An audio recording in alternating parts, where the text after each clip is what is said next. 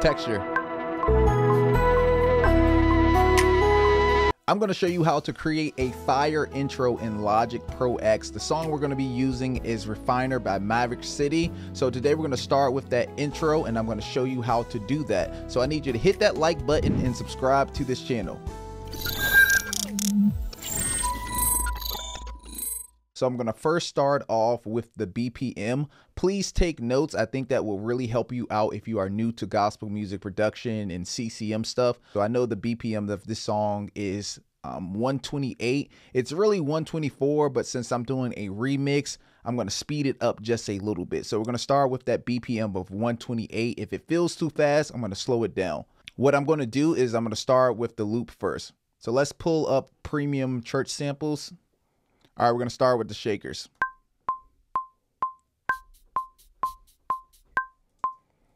So those are the shakers right here. Now what I'm going to do is I'm going to quantize these shakers by holding Command A. Then we're going to press Q and you're going to see everything snaps to the grid. Then I'm going to hold Option and I'm going to drag this over. And this is the shaker for the loop. We're going to press J and we're going to join it. I'm going to duplicate this track and we're going to name this one Snap.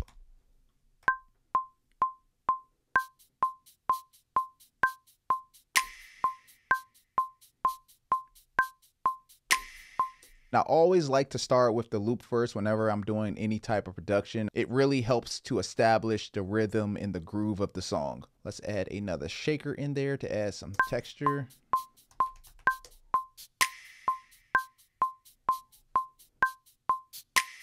Now here's a pro tip that you can use. You can steal from me.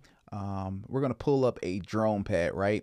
So on my website, I have drone pads and you can actually drag them into productions. So I'm going to drag this drone pad in. And now what I'm going to do is we're going to double click this and we're going to create a track stack. And this is going to help to clean up the session a little bit. And we're going to name this loop. I'm going to pull up that gospel patch. And then I like to blend that gospel patch with Ravenscroft 275. So for the intro, I hear this line in my head. So this is the line that I'm hearing for the intro. So check this out.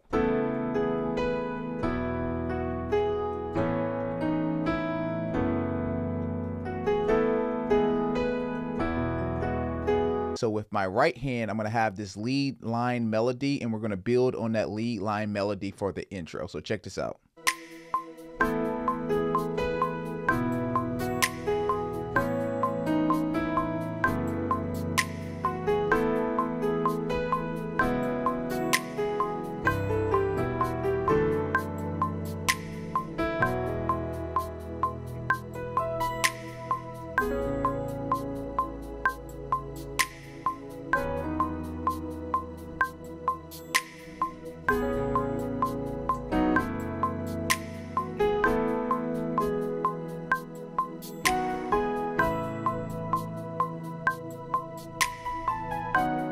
Now that we have established a intro, we've established a melody line, we kind of have a direction of where we are going. We're going to start building on the intro that we have. So I'm going to start adding bass. I'm going to start adding pads, effects, all of those things just to really beef up this intro.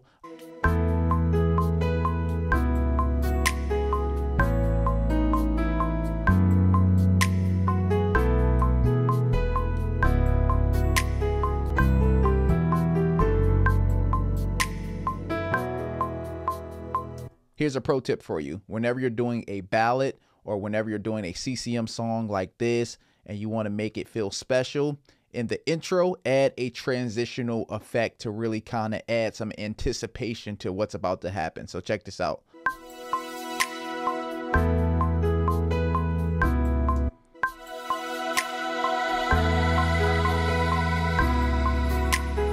I want to pull up mosaic pads, right?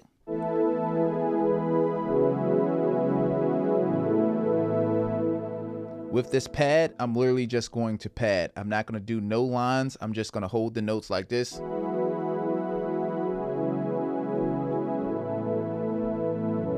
We're going to let the keys do the melody and we're going to let the aux line do the melody.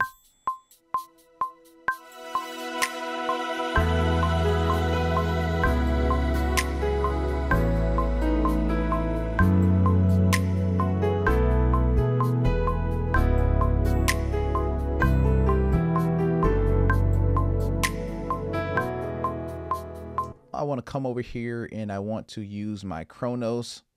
I'm going to use a aux line on the Chronos. With this lead aux line that I'm going to play on my Chronos, we're going to just be doing the melody that we did with the keys. So we're stacking and we're building upon the melody.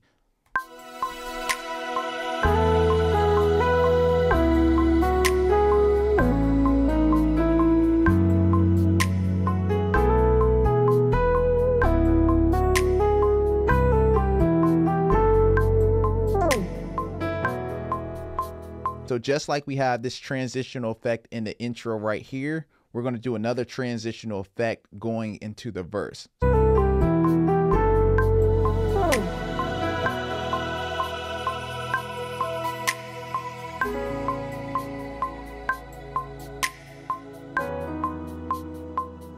Yeah. And here's another one for free. Since we're talking about transitional effects, to make this transition into the verse a little bit different from that intro transition, we're going to add a chime in here. This is something that I often do in my productions.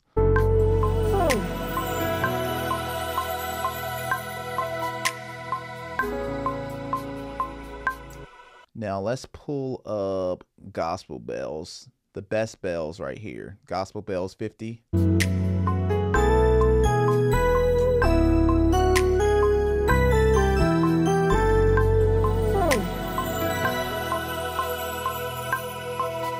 I decided to add this melody line over top of the intro.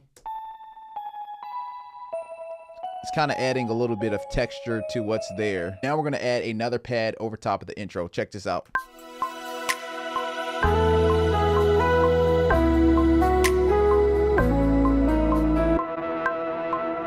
Texture.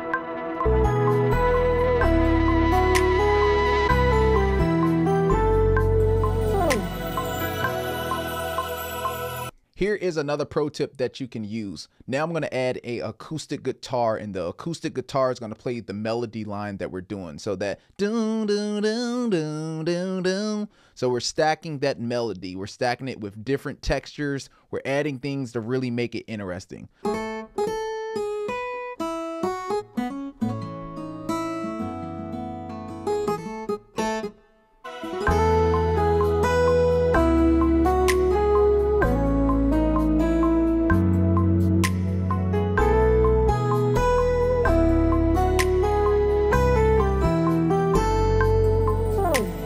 All right, we're going to add 2 more things to this video. If you're finding some value out of this video, please hit that like button for the algorithm. It really helps out a lot. I'm going to pull up my Nord organ and we're going to cut some organ on here.